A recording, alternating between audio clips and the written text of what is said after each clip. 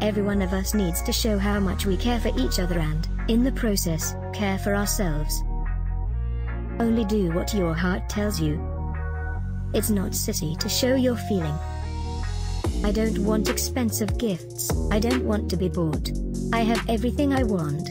I just want someone to be there for me, to make me feel safe and secure. The kindness and affection from the public have carried me through some of the most difficult periods, and always your love and affection have eased the journey. Don't call me an icon. I'm just a mother trying to help. A mother's arms are more comforting than anyone else's. Family is the most important thing in the world. Hugs can do great amounts of good, especially for children.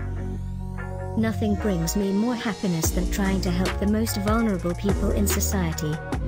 I touch people. I think everyone needs that. Placing a hand on a friend's face means making contact. Carry out a random act of kindness, with no expectation of reward, safe in the knowledge that one day someone might do the same for you. I am not a political figure, I am a humanitarian figure, always was, always will be. Everyone needs to be valued. Everyone has the potential to give something back. Anywhere I see suffering, that is where I want to be, doing what I can. I think the biggest disease the world suffers from in this day and age is the disease of people feeling unloved.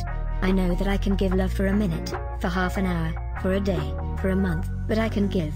I am very happy to do that. I want to do that. The greatest problem in the world today is intolerance. Everyone is so intolerant of each other. Helping people in need is a good and essential part of my life, a kind of destiny. If you find someone you love in your life, then hang on to that love.